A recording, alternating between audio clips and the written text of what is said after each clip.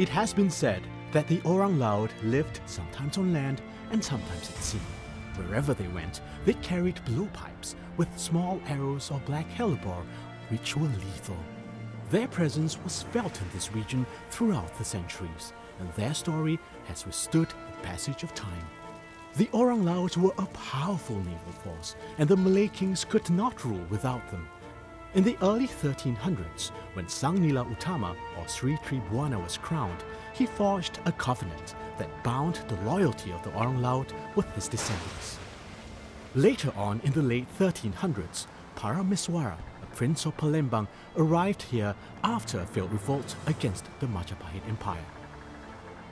He had a close relationship with the Orang Laut, and when he fled to Singapura, 30 guarded his life.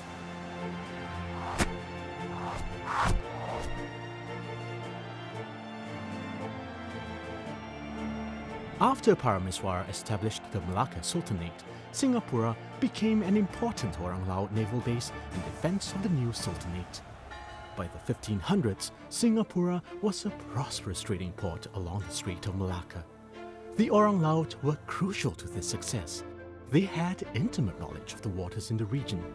This meant they could control which ports the east-west traders called at, as they guided the large trading ships through treacherous channels, even as the tides changed in the middle of the night, avoiding the reefs and rocks below.